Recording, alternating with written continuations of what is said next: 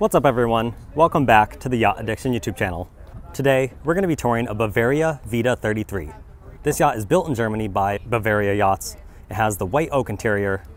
Overall, the length is 36 feet and 2 inches. It has a beam of 11 feet and 3 inches and a draft of 2 to 3 feet depending on the load.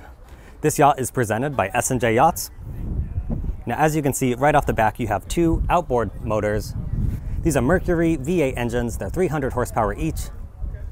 This yacht is tremendously fast. I've read into the 40s for the top speed, around 40 to 45 knots. And as you can see right on the back, they also have a hydraulic swim platform, which is pretty rare for an outboard yacht like this. You can see how this can actually raise up and lower. So depending on how you're docked, if you need to step on, you can accommodate that with the swim platform and still get to the outboards. And you also have steps that when this is lowered, these will turn into steps you can walk right into the yacht. Another thing you'll see is a lack of side decks. So this gives you a ton of space. You can maximize the full use of the beam on this one.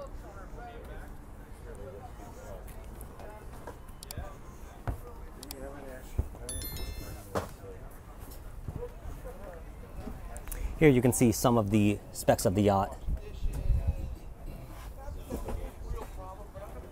So let's step onto the swim platform and check out the rest of the boat. So if we step into the cockpit, you'll see that this is obviously an extremely open boat. Currently, they have this cushion on, but if we flip it over, you'll see that this is the dining table. And we have this huge seating section that wraps around the entirety of this table. So you can fit a lot of people on board this one. You just have the single cabin down below, but obviously this is more of a day boat or weekender boat.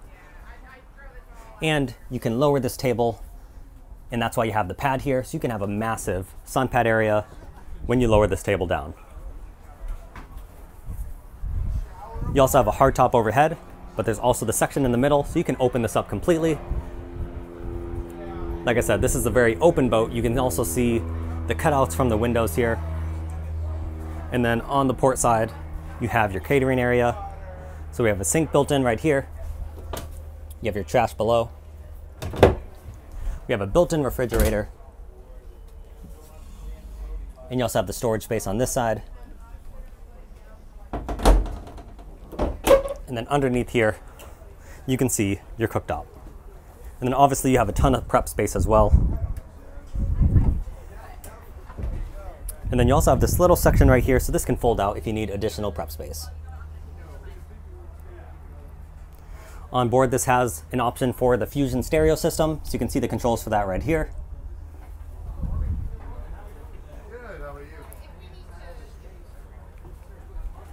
And then here, let's step up to the helm station. First of all, you have 3 different seats, and these are all lift bolster seats. And I really like the designs of these. It looks like you'd be very snug and secure in these seats when going at fast speeds. And then here at the helm station, we have 2 Simrad screens. You have your throttle control over here, and this is also paired with a joystick system with the skyhook. This will use the 2 outboard motors in conjunction with the bow thruster, which you can see the controls for right here. So you can maneuver the yacht very easily with this joystick.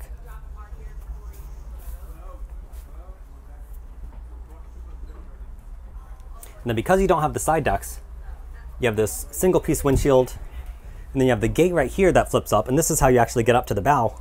So I think that's a pretty neat design on a yacht of this size. It makes a lot of sense because you get all that extra space on the inside. And here, of course, you'll see another large sun pad. And then underneath here, you can see your anchor chain and the controls for the anchor. The remote is right back there.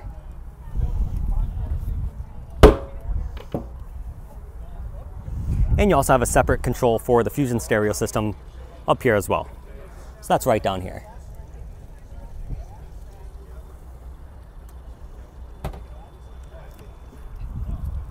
Then you also have a little gate to close off this area. So you can flip this screen over, and then you have the gate, and that's how you secure this area if the weather gets a little bad. And you can also tie in with canvas all of the areas back here. But obviously the whole point is that it's pretty open.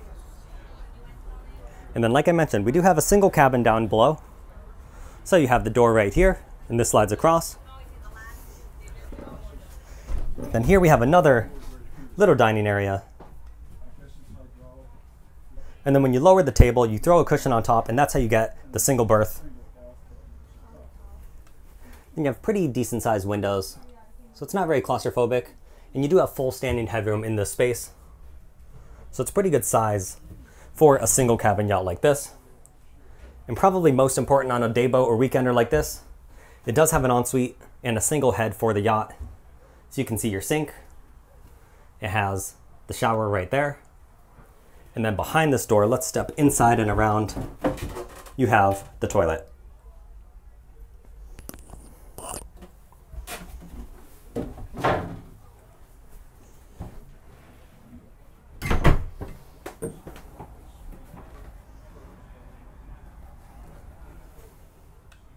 So, pretty impressed with this space. You probably noticed the little bit of lighting accents underneath.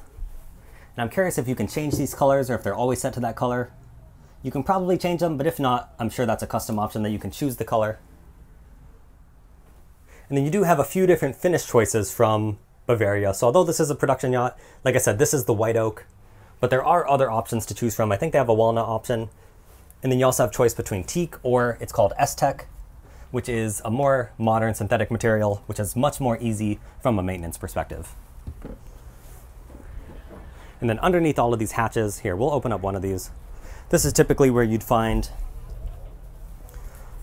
some of the more maintenance related items. So if we open this one up, you'll see you have your batteries in here and some of your pumps.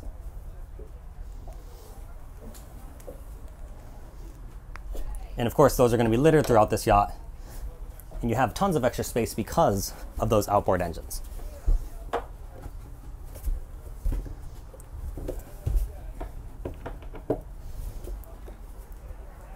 Range, probably a couple hundred miles, depending on your cruising speed. But like I said, I'm more concerned about that top speed of 45 knots. It's very impressive. And underneath the seats in places like this, you will have some storage. So although it's a pretty small boat, it's still pretty flexible with how you can use it.